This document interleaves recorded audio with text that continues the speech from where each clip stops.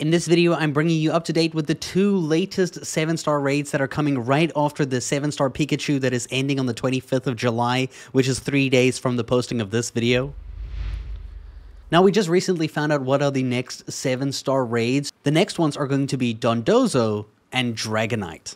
Now, Dondozo is a water type Pokemon. It's going to have the water Terra type during its raid, and it's going to have its hidden ability, the Water Veil, which prevents it from getting a burn. So fire attacks are not going to work on water. In terms of stats, Dondozo is one of the tankiest Pokemon in the game. It has a very, very high HP stat of 150. It also has an incredible defense of 115, so using physical type attacks against Dondozo is going to be quite difficult. It also has a beefy attack stat, so hitting you physically is going to be its main form of attack, at least the one that will hurt the most.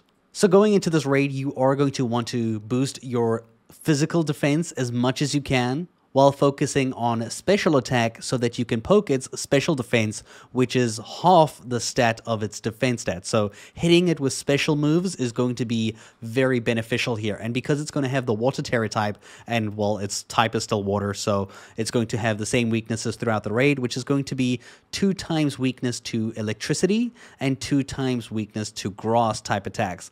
Now, this raid is active directly after the Pikachu one ends, so from the 26th of July up until August the 8th. So you basically have like 2 weeks in order to fight Dondozo, the 7-star raid. For the next 7-star raid after this is going to be Dragonite. Now, Dragonite is a dragon flying type Pokemon, but it's going to be having the normal Terra type, and as well as its hidden ability, which reduces damage when its HP is full, which I guess only counts at the beginning. I don't even know if this works in the raid.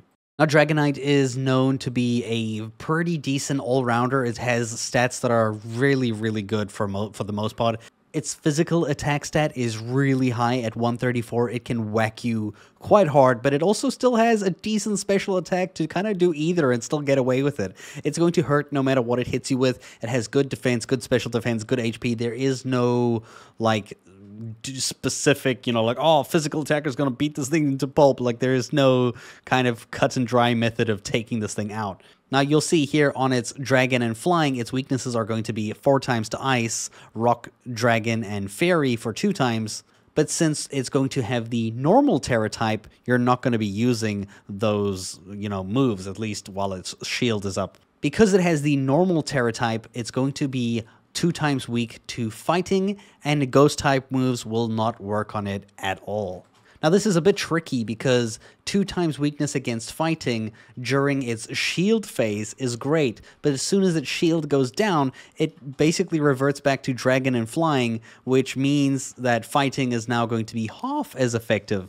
So you're going to be kind of screwed using fighting type moves during like the after phase, after you remove its shield, which I feel like is going to be the gimmick involved in this raid. Now, this raid is going to be active from the 23rd of August to the 1st of September. So we're only getting 1 week for this one for some reason, whereas we're getting 2 weeks for Dondozo. And of course, once these raids come around, I will also share builds on how to defeat them. And those are the 7-star raids that you can look forward to. Let us know in the comments down below what you think will beat these Pokemons during their raids when they do release. And I'll see you guys in a future video. Thank you so much for watching.